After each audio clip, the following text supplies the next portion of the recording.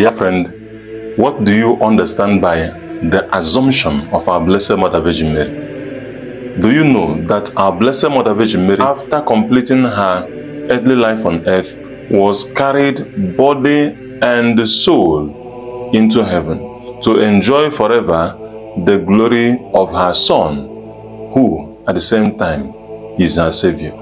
Do you know that she was carried amidst great multitude of the angels? According to Pope Pius XII and Saint Damascene, Saint Germanus, so many saints and church fathers, if our Lord received his own body and blood from our Blessed Mother Virgin Mary, it is simply wise and natural that this person from whom he received his most precious body and blood would not be allowed to suffer the corruption of the grave. And therefore, our Blessed Mother Virgin Mary was carried into heaven, body and soul, to enjoy forever as Queen, the Queen Mother, beside the King, her Son, the King of Kings and the Lord of Lords. Come to think of it, in the book of Genesis chapter 5 from verse 24, a mention was made of a man by name Enoch.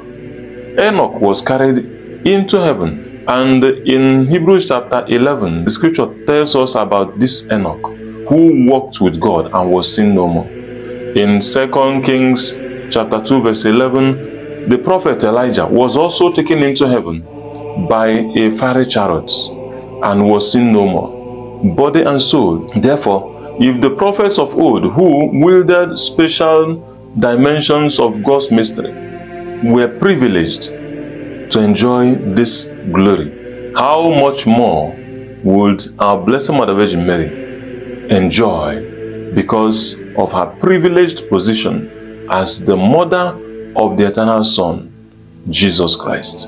Her body is considered immaculate, free from original sin and free from actual sin.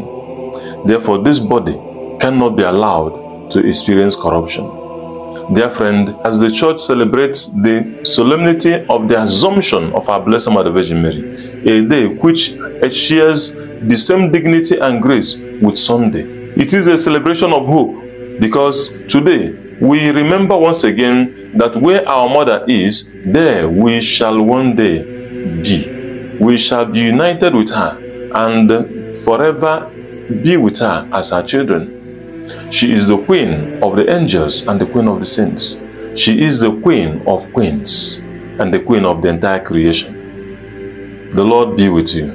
May the Lord bless and keep you. May the Lord turn his merciful gaze on you and be gracious to you. May the Lord lift up his countenance upon you and grant you peace. And may the Almighty God bless you, the Father and the Son and the Holy Spirit. Amen.